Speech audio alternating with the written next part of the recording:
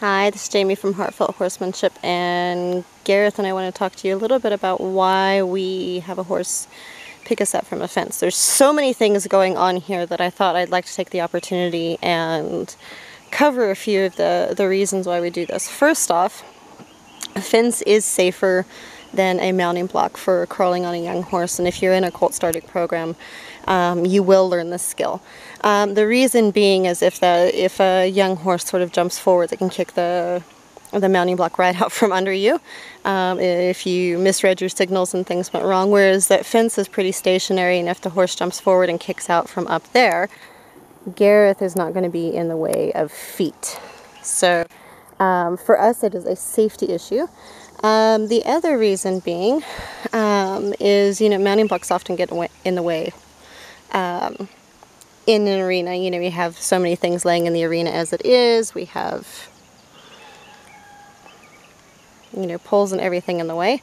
And it's really not conducive to have one more thing that needs to be moved, or something that can be, sort of tripped over if a horse has a problem or whatnot.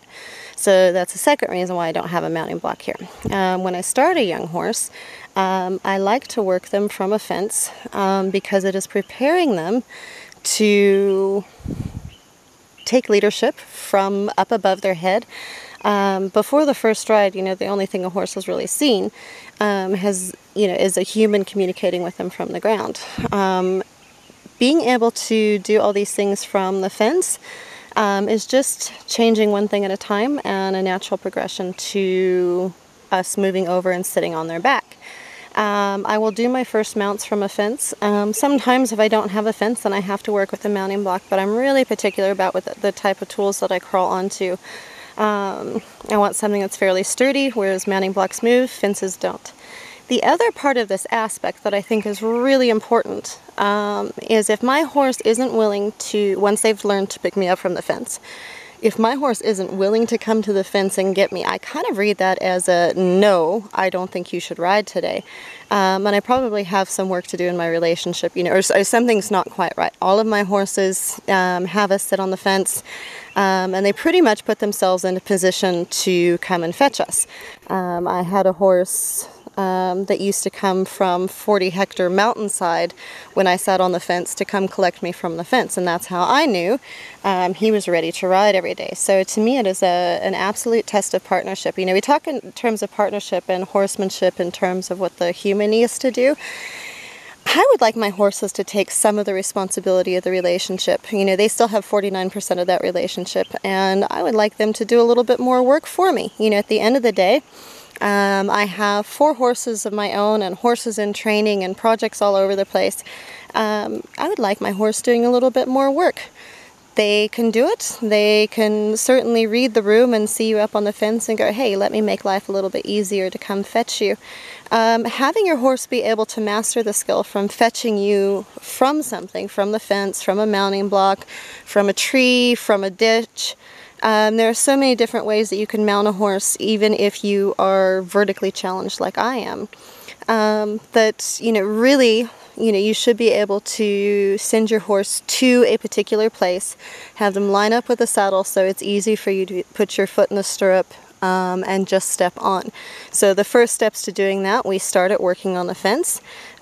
Second step would be to have it happen consistently at the fence, and then as we're working our horses in various terrains and settings, we teach them to pick us up in other places. Again, that's all about partnership, a little bit of safety, and hope you have a great day. Hi guys, Gareth here from Heartfelt Horsemanship. Jamie's working on teaching a horse to pick her up with a fence. This is Princess, who you've seen the first few videos of her sessions. Pretty much every session of Princess's we've filmed, so you're seeing her progress directly. Now, the method that we use to get the horse to pick us up off a fence is using the exact same 4 core movements that we use for riding. So Jamie's having her respond to the leading, send her out away if she doesn't come up in space, and then send her back towards you. Okay, so Princess is lined up there, now Jamie will send her the other direction.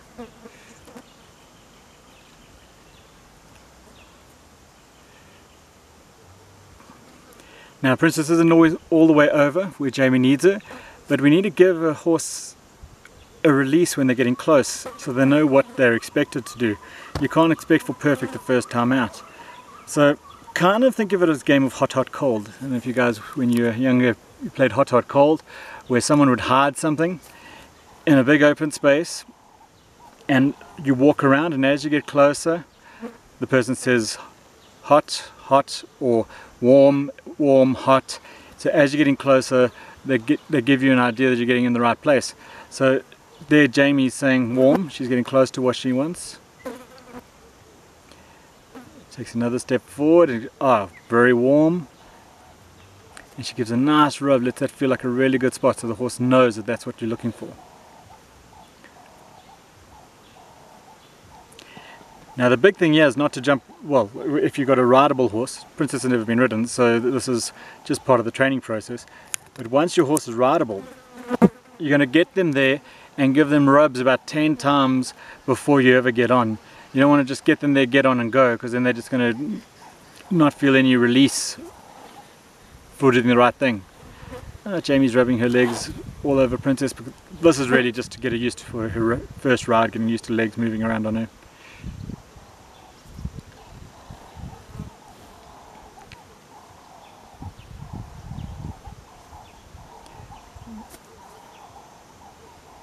Now whether you're having a horse pick you up from a fence or from a mounting block, it's the same process. So Princess flew past there, Jamie's going to send her past her again, not give her a rest when she's out of place.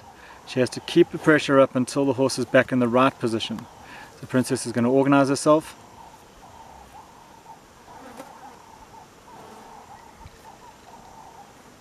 Okay, and she says warm, that's close. Now, as I was saying there, whether you're doing a mounting block or getting them from a fence, it's the same process. We prefer to use a fence because we're often working with young horses, and you get on a young horse with a mounting block and they get their feet tangled in a mounting block, you're in for trouble. You're going to give the horse more stress than they need. So a fence, they can't get tangled when you get on. So if you've got a nervous horse, I also recommend getting a horse on from the fence rather than on a mounting block where they might bump their feet into it and get tangled under their legs. So Jamie's not using a ton of pressure, she's just keeping pressure up until Princess is close to where she wants her. Then she'll give a release. And she says, that's warm, I'm going to give you a release, you're getting close. And she's going to give her a forelock rub. Jamie's learning sign language with me so she can do this while I'm talking. So the forelock rub lets her feel really good in that position, and then only once the horse is nice and relaxed in that spot will Jamie then ask for a few steps forward. And the amount of pressure Jamie's using is so slight. She's not asking her to circle, although we're using the same cues for the send on the circle. We're asking for one step at a time forward. If we get greedy, we're going to sit there all day and fight with the horse.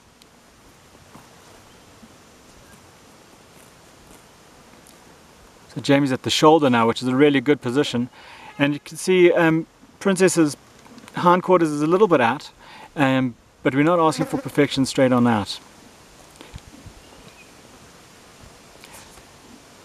Jamie's going to just do a little bit of her work from up high. The great thing here is that I've never seen anyone bucked off a fence, so you can get a leg over on the horse, get them really used to this process. Okay, so you can see that Princess is in a pretty good position there. You got the video which we did with Rocky yesterday where Rocky got all the way around.